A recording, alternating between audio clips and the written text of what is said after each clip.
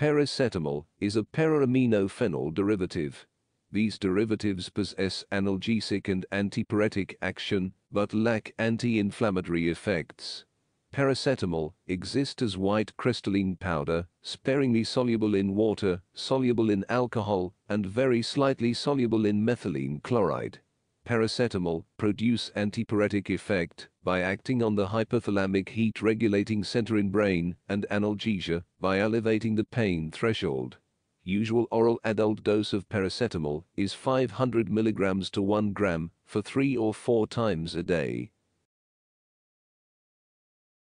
Now, before moving towards SAR of paracetamol, let's look at the structure of paracetamol. Firstly, amino phenol ring is essential for antipyretic activity of paracetamol.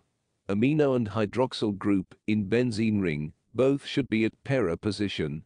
Presence of these group at any other position on ring result in loss of activity.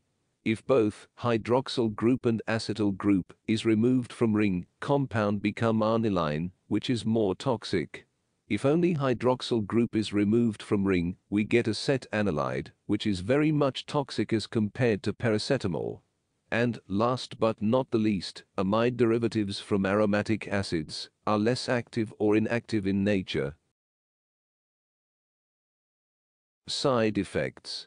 Paracetamol very rarely causes side effects if you take it at the right dosage. But side effects of paracetamol includes liver toxicity and kidney damage in overdose. This can be fatal.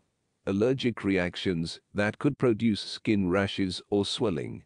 Blood disorders. Flushes, a rapid heartbeat known as tachycardia or low blood pressure. Clinical uses. Paracetamol is a common painkiller used to treat aches and pain. It can also be used to reduce a high temperature. It is commonly used as an antipyretic and analgesic agent. So, that's all for today. Hope you like this video. For more video about SAR of various chemical compounds, keep sharing and keep supporting. Thank you.